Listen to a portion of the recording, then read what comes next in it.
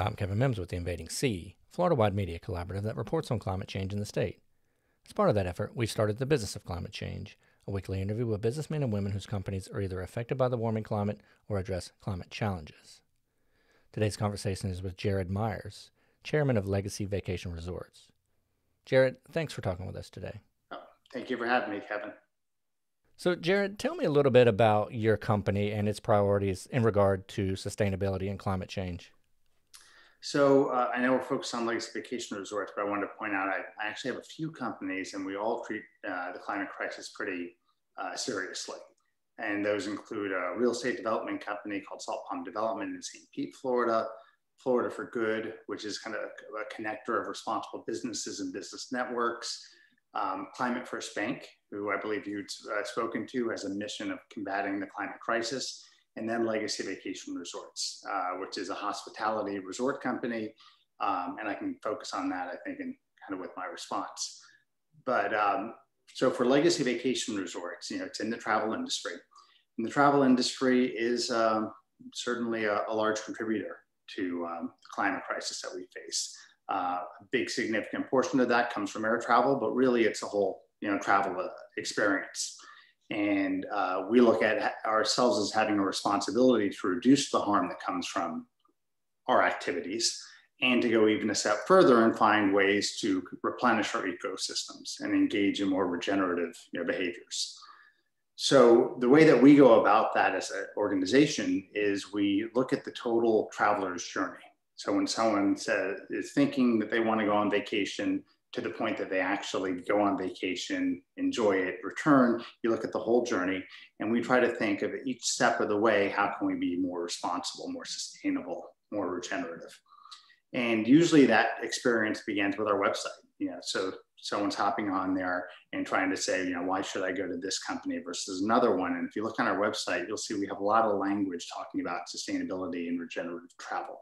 And we look at that as the first touch point to start educating our guests. One, why we're unique and different, but two, why this is important. So if they go and they travel with someone else, that's fine. But hopefully now they're thinking a little bit differently about what the travel means to them and what the consequences are of them taking that travel experience. Because we're not in the airline business, we can't really control the carbon footprint that comes from that length of travel. But what we can do is we can encourage more responsible forms of travel. So we do have free EV charging at all of our resorts, and we promote that as a way to come to us and have a lower carbon footprint. When they arrive at check-in, for example, we give them a reusable water bottle. That's part of our no plastic commitment, no single-use plastics. But it goes even a step further because we want our guests to start understanding that you can reuse items and that we shouldn't just have kind of a linear equation of use something and trash it, but that there's a continued use. So we give that at check-in. We also supply our guests with, their room keys are made of paper or bamboo. And something we introduced over the last year was carbon labeling on our keys. So on the back side of those keys, you can see really what the carbon footprint of your stay is. It's an estimate because obviously everyone's stay is a little bit different, but it gives you an idea that, hey, I stay here and it produces emissions just by my enjoying my vacation. And then we go a step further because we do carbon offsetting for all of our travelers. And we show them how many trees we are planting because they're traveling with us. So on the one hand, we can say, you don't have to worry about it, we got you covered. On the other, we're trying to provide the educational understanding that, hey, because you're staying here, we need to plant this number of trees. And so that kind of becomes a norm, like a nutrition label on food that you might buy. We are carbon neutral as an organization, so not just from our travelers, footprints, but for our own, with our operations. We feel that's very important. However, in the grand scheme of things, it needs to move beyond, carbon offsets. And so we do focus on, first the measurement. We have to know what are we emitting, what's our carbon footprint as an organization. And then from there, what are the ways that we can reduce emissions? And so that deals with renovations that we do, how we conduct our operations, and we're constantly seeking renewable energy alternatives at our resorts. The one we made the most progress in so far is in New Jersey, where we're fully powered by renewable energy, and that's about 16% of our footprint. At our other resorts, we're working in that direction. And so at some point, we want to be fully renewably powered, and we'll therefore only be able, probably at that point, rely on offsets for the scope 3 emissions, which are a little bit harder to address directly as a company. Some additional items: when guests stay with us, we do donate 1% of our revenues to environmental-based charities, and that's part of our commitment to 1% for the planet that we've had in place for a few years. And all the commitments, everything I laid out, what I think is unique about them is it's not just something good that we're doing that can be discontinued tomorrow, but we have those requirements baked into the legal fabric of our company. And we do that because we're a benefit corporation. We're actually a certified B Corp. So in our governance documents, we have to stand for a positive impact. And then it's verified. And that's how the certification comes about. So we believe in a lot of transparency. So hopefully that answered it. So Legacy Vacation Resorts has locations in various parts of the state, including coastal areas. What changes have you seen in these areas in recent years with regard to climate change? So we've even seen them beyond the coastal areas, but in the coastal areas themselves, I mean, we have been battered by storms that have been constantly increasing in frequency and in strength, over the years. We have our resort in New Jersey that was hit by Hurricane Sandy, which was a little while back, but it completely flooded the resort. So we actually have a water line in our restaurant that we have a sign on the wall to show how high it was. So basically, guests that are dining there would be dining under the water, if it hadn't, if the water was still in place. But we see it at all of our properties, and it is scary because it's hard to imagine if these resorts will be able to function on an ongoing basis if we don't address these issues. And we've seen it not just from again, sea level rise and from storms. And I know this isn't specific just to climate, but just to the environment. We were dealing with red tide for quite a while over on the west coast of Florida. That is bad for so many reasons. But if you just want to talk about tourism alone in the business,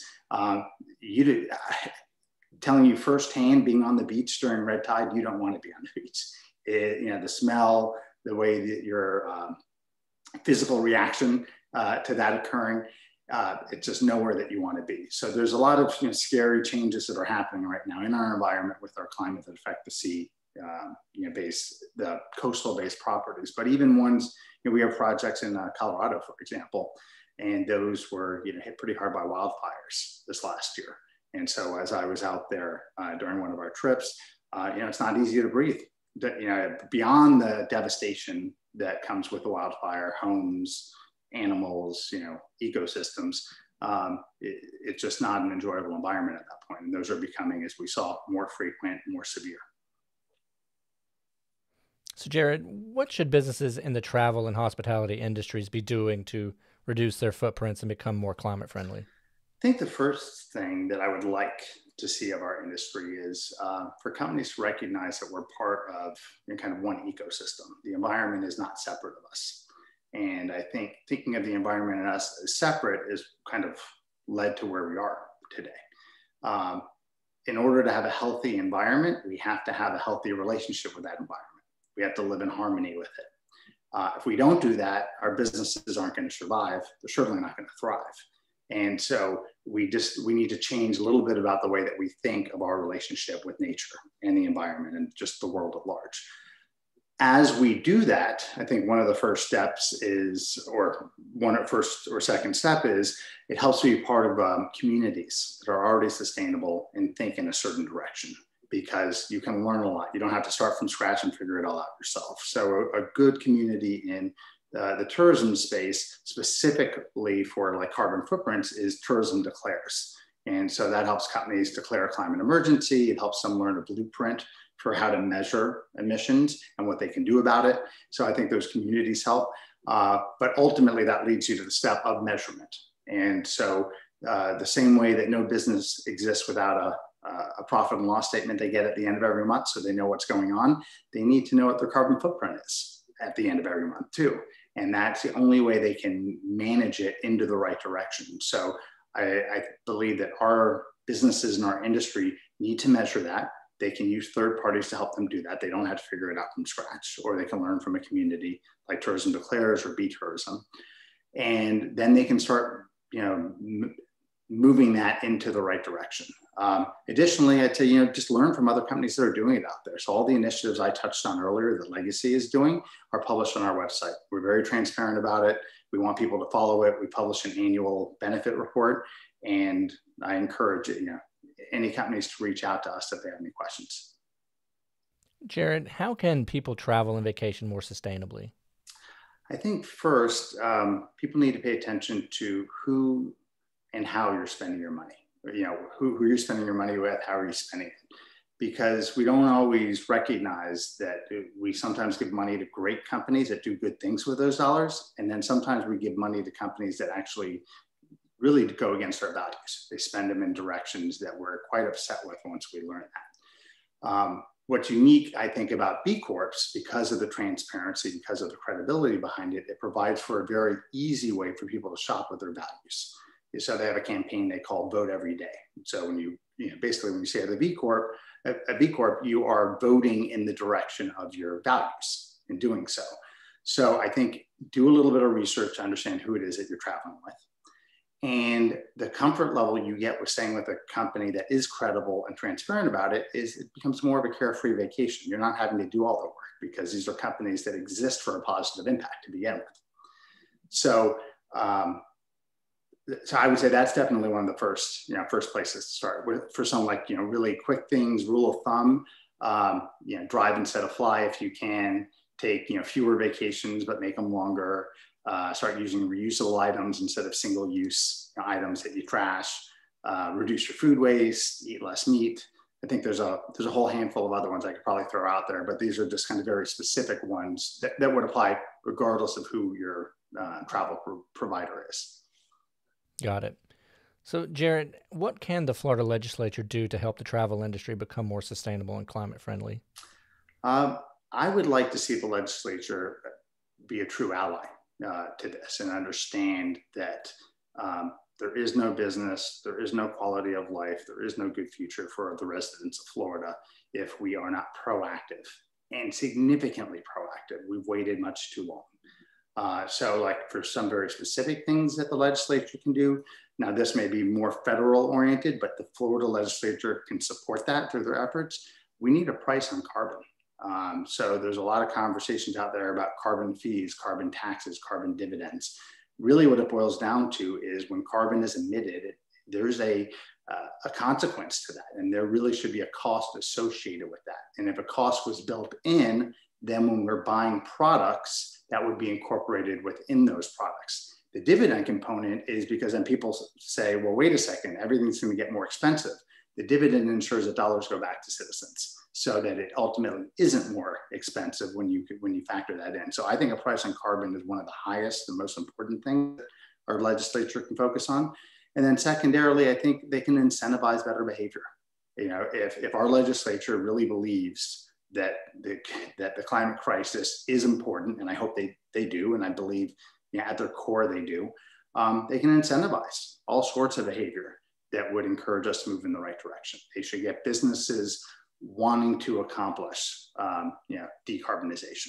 They should have individuals wanting to achieve their same goals. So I'd say those are probably the two biggest areas that they can focus on. And I know there's ongoing efforts like the Citizens Climate Lobby is very much behind I think it's the Energy Innovation Act that relates with a carbon kind of fee and dividend. And then there's a lot of different incentives I've seen around the country that could be incorporated here into Florida. Jared, thank you for your time. We appreciate it. Thank you.